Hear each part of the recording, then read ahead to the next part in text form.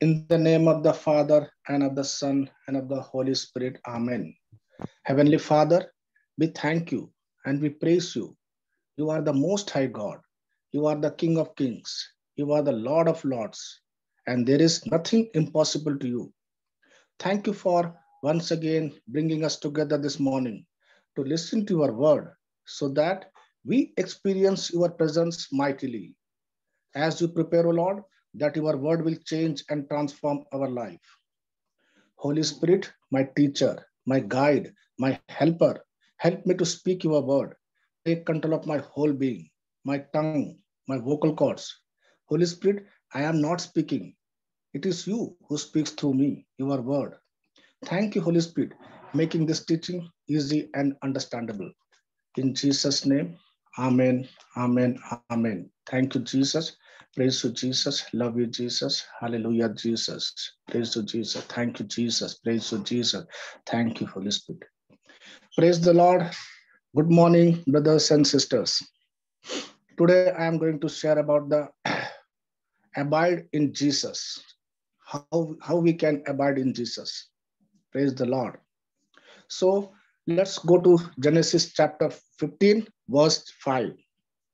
The word says, Then he brought him outside and said, Look now toward heaven and count the stars if you are able to number them. And he said to him, So shall your descendants be. Praise the Lord. This is God bringing Abraham out. He says, He brought forth him out. Yes. And he brought him out and said, Look at stars, if you are able to, and number them.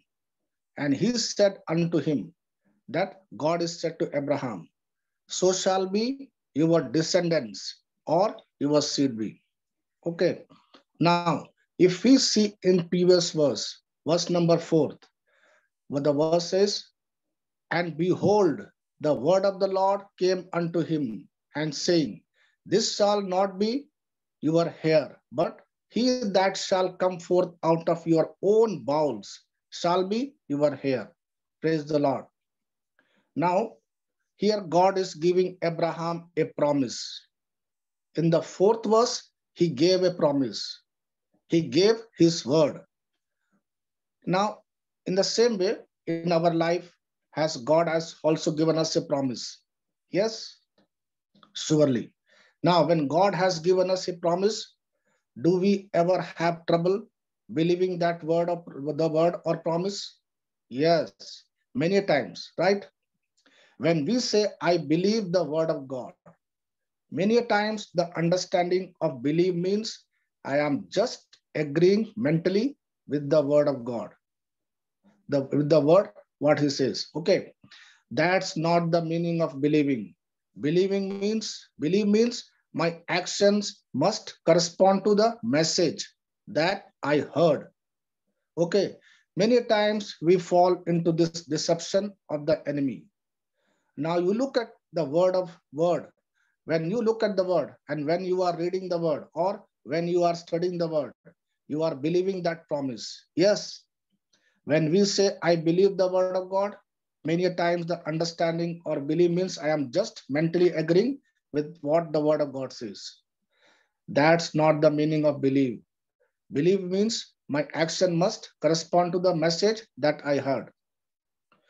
Many times we fall into this deception of the enemy. So let's take the example. We look at 1 Peter 2:24. Now the word of God says, by the wounds of Jesus, we were healed.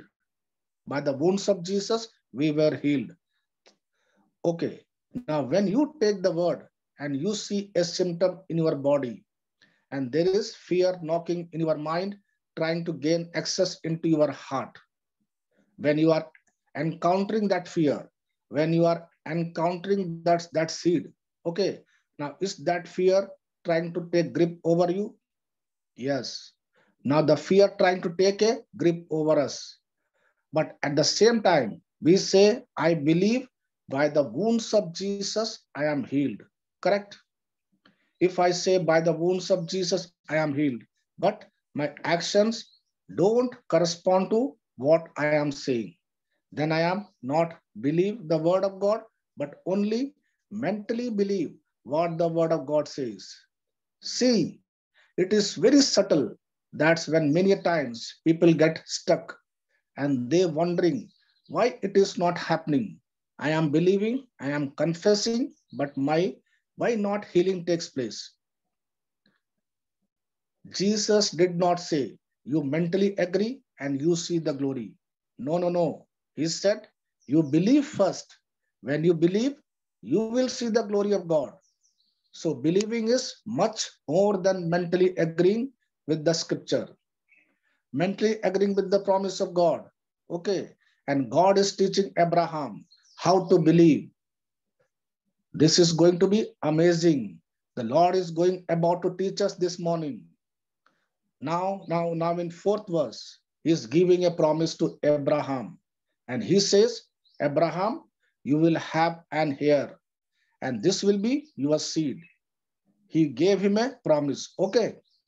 Now in fifth verse, he says, and he brought him forth outdoor. God brought Abraham outside of the tent and said, look now towards heaven. See, God did not stop right there. Okay, after giving him a promise. You know why I am saying this? Because in the beginning, I used to trouble believing the word of God. When I look at myself and I'm saying, I am saying the scripture, I am saying I am the body of Christ. Satan has no power over me. But yet I can see myself operating in fear, doubt, worry. I can still see myself being fearful, worrying. I can still see myself symptoms in my life, in my house. Satan is working now much more than before in my marriage, in my children's life. Even though I am confessing concerning fear and worry a number of times, I am confessing also, I am the righteousness of God in Christ Jesus. I am set free from all my problems. I am living a life pleasing to the Lord. So what was I am doing at that time? I was mentally agreeing with what the word of God says, but not really believing that what his word says will work for me. There are times, there used to be times in the beginning where the promise that God has given to me, I used to literally struggle to believe it. You know why my sense knowledge, my sense had such a strong grip over me. For me, it was unless I see a physical manifestation, I was having trouble believing it. And there used to be times I used to feel so defeated. I used to say, Lord, why not anything happening in my life? Because the situations, circumstances around me look so bad. It is tough for me to believe. It is difficult for me to believe when the word of God says, you are more than a conqueror in Christ Jesus. And Lord, you are saying, I am more than a conqueror in Christ Jesus. Why I am struggling in my marriage, my children's job, in my finances. I am struggling to pay my bills, pay my children's fees, even though I know it is God's word. So what do you do when your mind is wavering like that?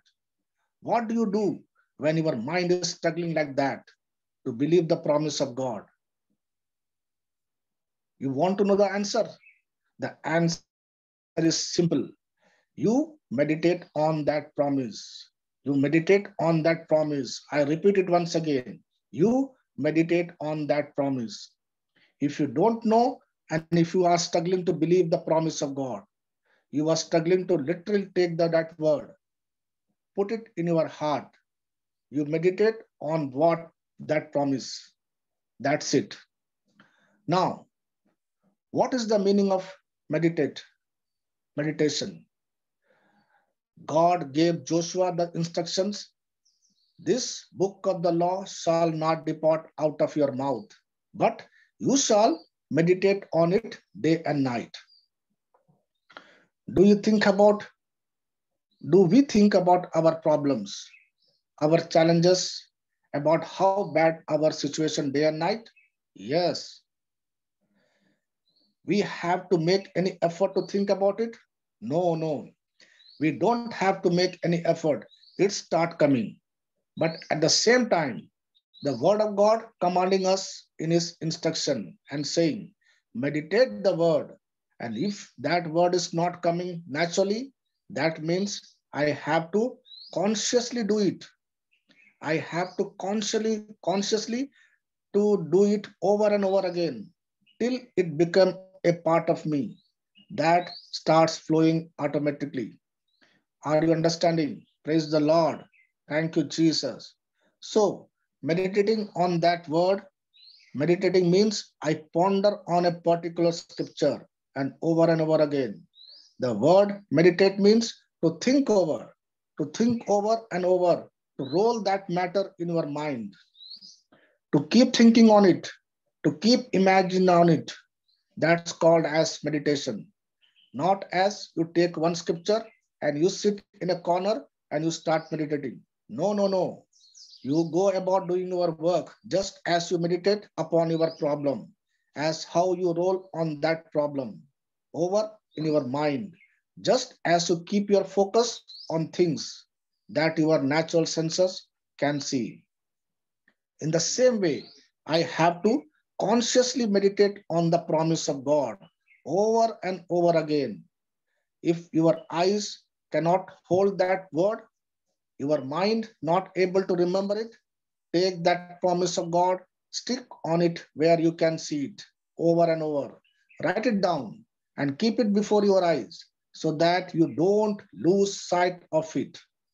That's how I have to consciously make a practice to meditate upon his word, upon his promise. And I have to doing it until it permanent. Okay, okay, I will give the example so we can understand better.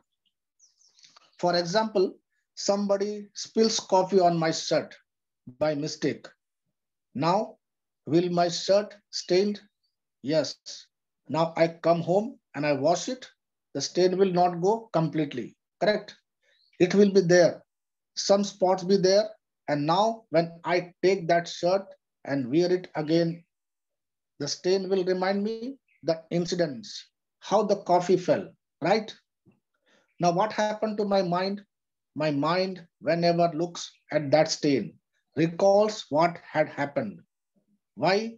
Because that incident has become stain in my mind, just as the coffee become has stain on my shirt. In the same way, we must take the scripture, meditate on it, speak it, write it down, study it, memorize it, and keep applying it to your situation, over on your own situation, to your own circumstances, over and over again, until that scripture permanently stains your mind, until that scripture permanently rooted in your heart. That is the kind of meditation God is asking us to do. Praise the Lord. Hallelujah. Thank you, Jesus. Where his word gets written down in my heart, never ever to come out. And that kind of meditation of the word will affect your life, in my life, in a way that nothing else can. There are certain stains, when it comes on your cloth, you can't remove it. For example, when we use raw turmeric, we say in Hindi, kacha haldi, and in Malayalam, pacha manjal, right? If that color comes on your dress, it is very difficult to remove that stain, isn't it? It doesn't go. In fact, when we expose to water or detergent, now it turns red. It was yellow in the beginning, but now it turns red. There are certain stains which don't leave your cloth, and now you discarded it. Correct? That exactly what God wants to teaching us. That is the kind of meditation of the word He is asking us to do. His word becomes stamped in our heart. It becomes stamped in our mind. And that is the kind of meditation God was instructions given to Joshua. And here is doing the same thing with Abraham. Because until and unless that word, that promise of God, marked permanently in your soul, in your heart, that would not be able to release the effect, the power which carries. That word has the power to change your thinking. That word has the power to change your life. That word has the power to change your physical situation. That word has the power to bring change in your physical body. And that's what happens to Abraham. Let's see. When we read that verse, let's see against the verse number 4. And behold, the word of the Lord came to Abraham, saying, this one shall not be your heir, but one who will come from your own body shall be your heir. And verse number 5 says, then he brought him outside and said, look now toward heaven and count the stars if you are able to number them. And he said to him, so shall your descendants be. Praise the Lord. Now, when God first told Abraham that he was going to father of nations, Abraham was an old man, wasn't he? Yes. His wife Sarah was also old, correct? She was not only old, but she was barren all her life. Okay. Now, when God is giving Abraham a promise, you know he's saying, you are father of nation. Now, how can a old, aging, childless couple have even one child? Don't you think this thought would occur to Abraham? Definitely. He is looking his condition. He is already old. His wife, Sarah, is old. She is barren all her life. Okay. And here is God giving him a promise, which seems next to impossible, much less a nation coming out. Now, do you see that promise of God which he has given to Abraham? Now, was that promise contradicting his mindset? Surely, yes. Now, God knows that what promise he has given to Abraham, and he understanding the nature of Abraham, he understanding the human nature. See, we all had a carnal nature. Now we no longer have that nature. Okay. But at that point of time, Abraham was struggling, right? His sense, his senses are so strong, right? He can see there is nothing. You know what God is saying. It is next to impossible. Abraham can understand the struggle that he is going through mentally to believe what God is saying. And God knows the mental struggle what that Abraham would have to believe that promise. That is why God did not leave Abraham at that struggle. He brought him out of that place. He told him, look up, look now towards heaven. So God did not make him just a verbal promise and let him be at that. See, that's the heart of our God. When he tells us to do something, he will always equip us. He will always show us the way how to do it. He will not leave you and me to our own struggle.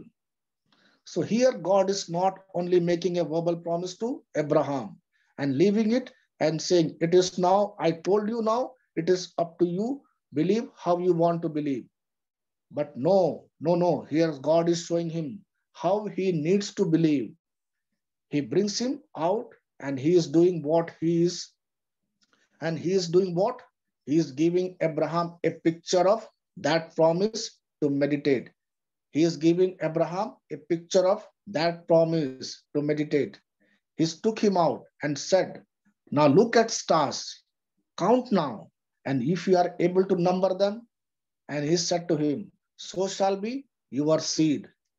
He takes him out, and that night he turns his eyes to the sky and says, you look at those stars, so shall be your seed. So shall be your seed be. Is God giving a picture? Yes. Now you see Abraham staring out at the star, trying to count them. Every time he is looking his own body, he is reminded of the impossibility that his body is talking to him. But when he moves his focus and looks up to the picture that God has shown him, looking, giving him example and saying, look at the star, count if you can, so shall be your seed be. Now, what is Abraham doing? When he is walking out at the desert, he looking at the stars. When he is doing, he is filling the eyes of his heart with the promise of God. Praise the Lord. When he is walking in the daytime, he is looking at the sand, reminding himself of the promise. What is doing? Now he is meditating upon that word God had given to him. See, when God says, you will become father of many nations, he has no idea of that, how it will happen. It was difficult him to imagine that. But look at God pulling him out of his door. And he is saying, look at the stars, look at sand. This how your seed is going to be countless. That's what meditating is about. That's how I need to meditate upon the word of God. I must take the scripture and not to hurry to just think out of it. No, no, no. The promise is given to us so that we become a partaker of divine nature. And God's nature is not to operate in unbelief, but God's nature is to trust. God's nature is to love. God's nature is to be sure. Jesus was sure of his Father. That's why he did what his Father told him to do, and he spoke what he heard from his Father, and he did all those things that he saw the Father do. So, so when I receive a promise of God, I must take time to imagine it, to picturize it, to envision it, what his promise is speaking to me. And I must keep on doing it until it becomes a reality on the inside of me. When that becomes reality on inside of me, then I begin to know and understand. Lord, your word has declared it. I believe it and it's done. I am convinced. You know, no bad news or nothing is going to hinder what I am standing on. When we come to that level, it has such a tremendous power now. We are focusing on the promise of God that he has given to us. We can put that faith in our life, just as Abraham put it to work in his life. That is why I must just not read the word of God, but I must meditate on it. That word must become reality on inside of me, which should start speaking to me at every knock of fear coming to my mind and trying to shift me away from that promise. Every time the thoughts of fear is knocking in my mind, the voice of God's word should come out to respond to that fear. Are you understanding? Praise the Lord. So that word, which is the life, has the power, has the ability to bring a change and transformation in our physical situation. Praise the Lord. Thank you, Jesus. Let's go to Gospel of John, chapter 15, verse 6. Jesus is saying, abide in me, abide in my word. The word says, if anyone does not abide in me, he is cast out as a branch and is withered, and they gather them and throw them into the fire, and they are burned. Praise the Lord. Here Jesus is saying, if a man is not in me, he is cast forth as a branch and is withered. Now, all Jesus is asking us to do, abide in him. He says, when you abide in me, you will bear much fruit. The meaning of abide does not mean that I pay him a casual visit. There is a difference. There is a difference between abiding and there is difference between the word visit. When he's saying, if a man, he is saying, if a man abide in me, he is saying, saying, I want you to make home in me. I want you to make me as a permanent address. That's what your hiding place. That's where I want you to live. If you are living in me, you are abiding in me. You are protected from every attack of the enemy. You are protected from it. If the enemy fires at you, that fiery darts not been able to penetrate to you. And this is the only thing he is asking us to what? He is asking us, abide in me. And one thing I am truly responsible is for my union with him, my commitment with him, my relationship with him. That's why I have to be committed. I have to be focused, remaining to dwell in him.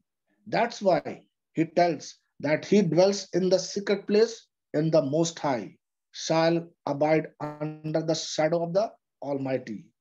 All he is asking us to do is simple. He is saying, if you keep your union and fellowship with me intact, if you make that your number one focus, if you make your relationship with me as number one, everything is taken care of. But you know what we say.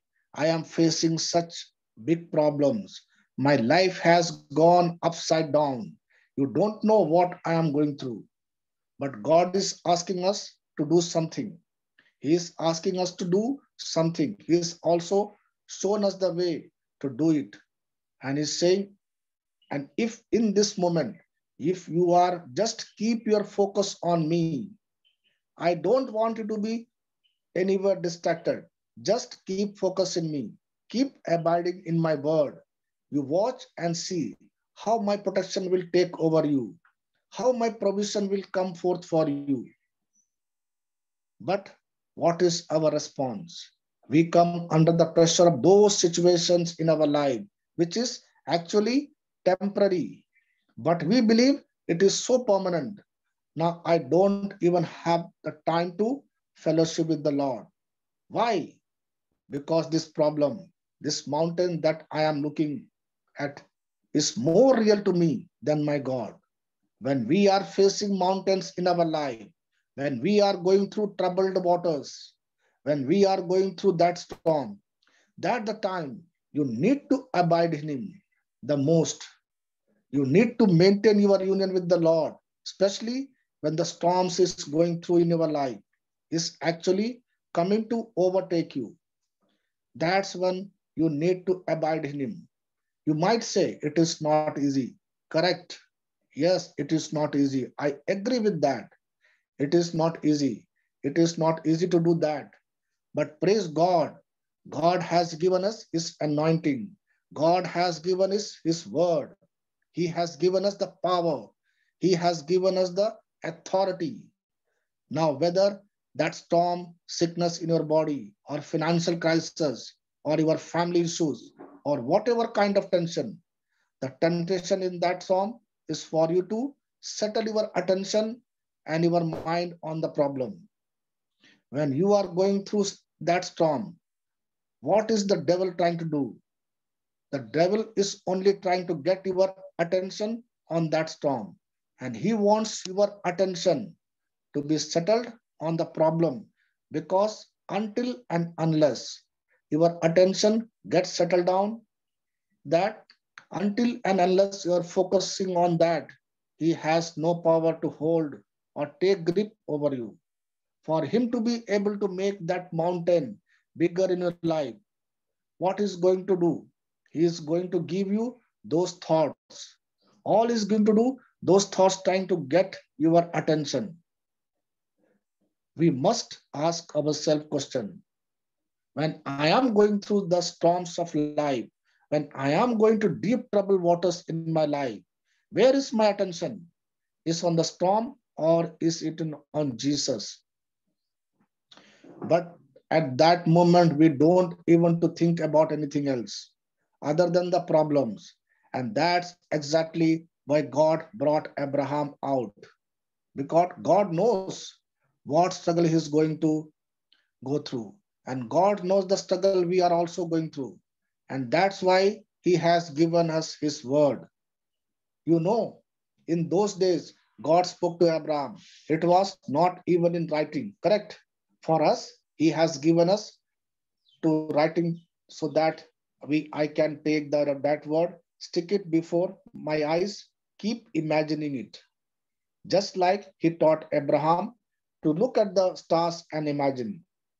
How He taught Abraham to look at the grains of sand and imagine and get his focus back. Even God, his even God has changed his name also. Because, see, the devil's plan is to keep our focus on the storm. That's the reason he has sent the storm in the first place. Please listen and understand. That is the devil's strategy. That's what the devil has the plan. And the reason we are going through this mountain, we are going through the storm is because the devil wants to distract you and me from the fellowship want to have with the Lord. Why is pressing on so much of care upon you and me? Why is giving you so many thoughts, bringing your attention on your problem over and over again? Please understand, it is because he wants your attention away from your relationship with God, over to the problems, over to the thoughts he is bombarding your mind with. Don't fall into that devil's trap. And that exactly what God was teaching Abraham.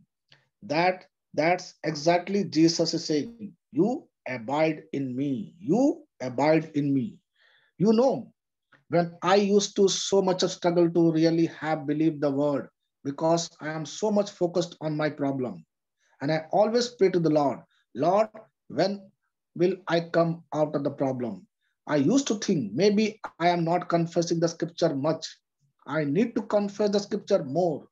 So I would go on confessing whenever getting time. If only 15 minutes time, I go and confess in scripture because I don't want to waste my time. No matter how much I am confessing, but still I can see the problem. Now, instead of the scripture leading me to rest in the promise of God, now the enemy is using that deception. He is telling me that you are confessing the word of God, but nothing is happening. But what is God's intention?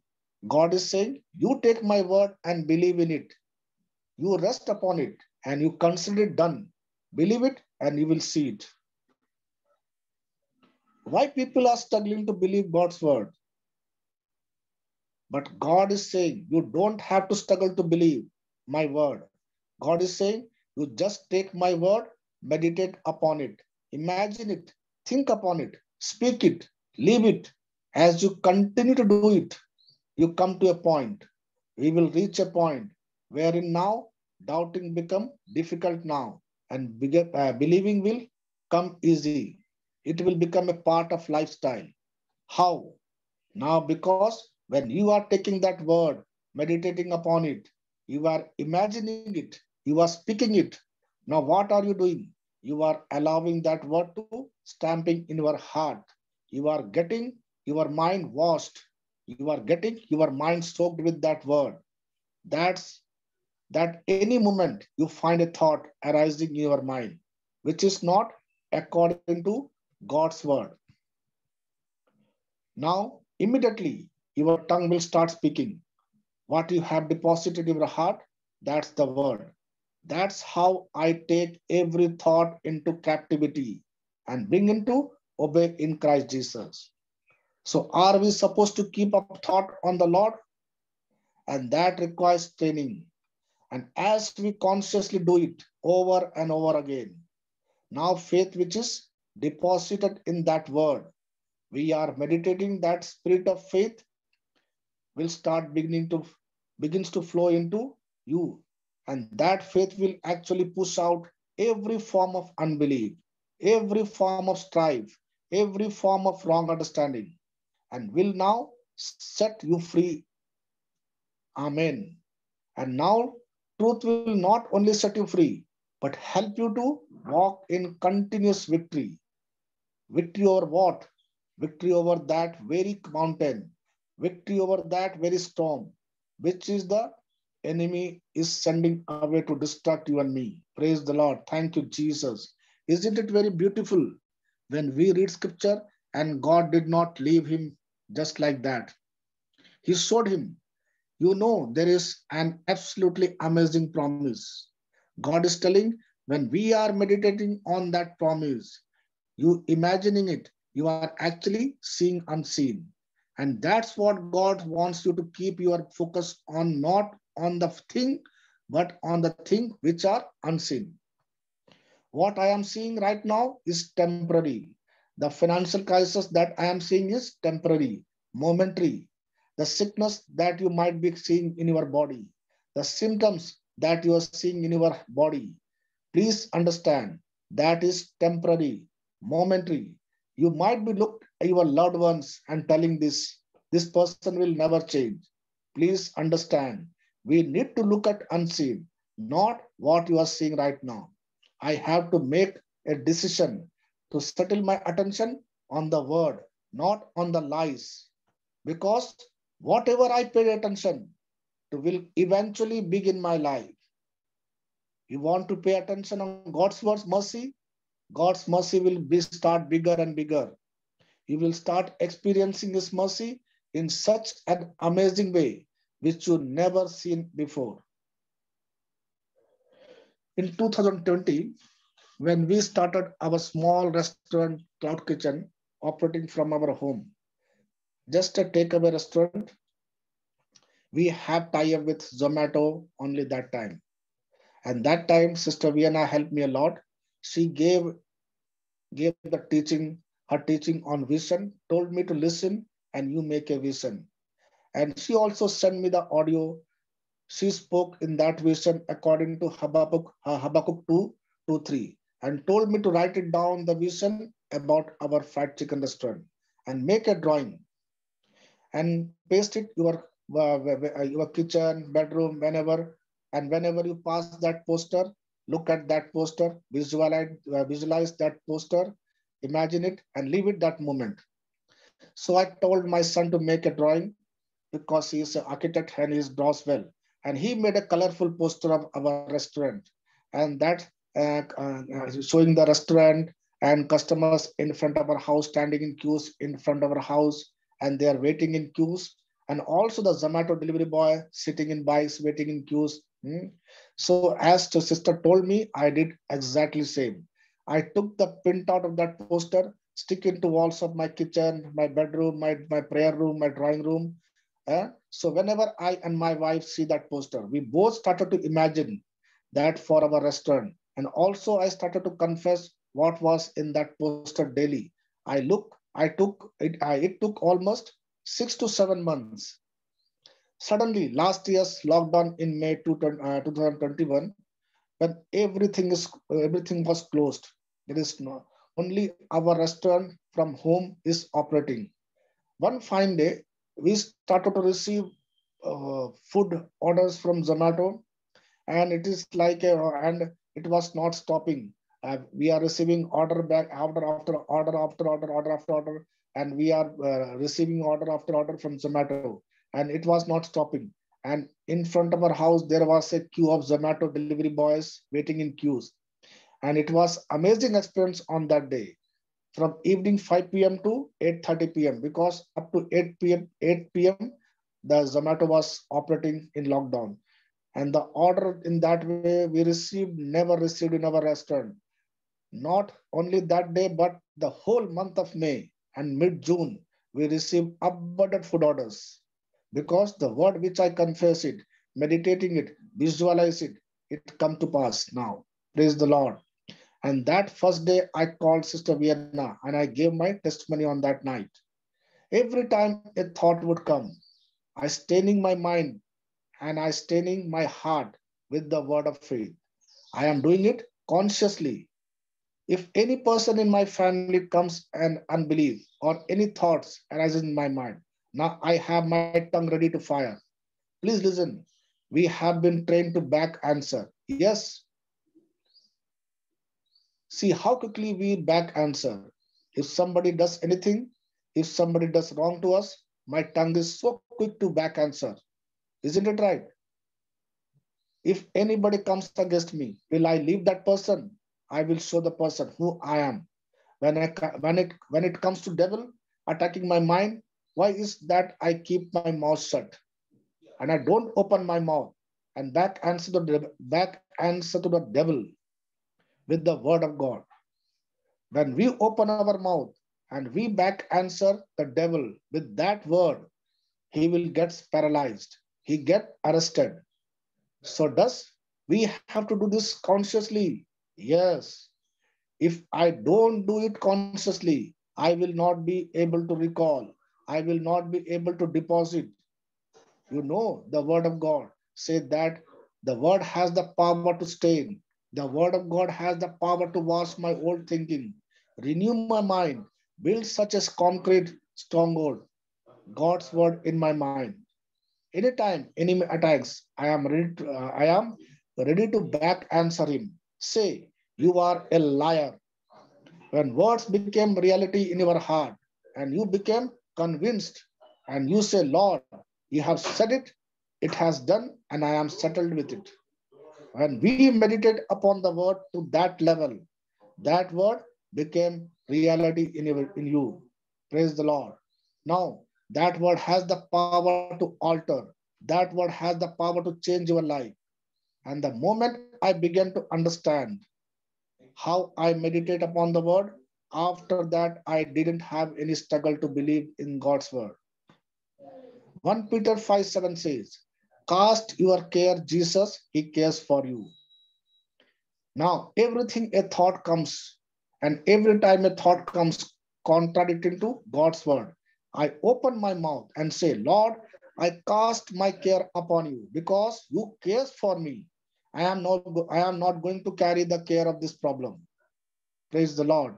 Thank you, Jesus. Hallelujah. Thank you, Jesus, teaching us this powerful truth. Thank you, Jesus. You teach Joshua how to meditate your word. You teach Abraham how to meditate upon your word. When they meditate your promise, they saw the miracles, signs, and wonders in their life. Thank you, Lord. In the same way, by the power of the Holy Spirit, you teach us how to meditate upon your promise so that we also experience success and prosperity in our life. Thank you, Jesus. Praise you, Jesus. Hallelujah, Jesus. Praise the Lord, brothers and sisters. Praise Jesus. Praise the Praise the Lord. Lord, Brother Thank Lawrence. Praise the you. Lord. Thank you, brother. Thank Thank you, you, Brother sister. Lawrence. Thank Thank you, you, sister. Brother Lawrence. Thank you. Thank you, brother. Thank you. Thank you. Thank you, Brother Lawrence. God bless Praise the you. Lord. Praise the Lord. Thank you, Jesus. Thank you, Jesus.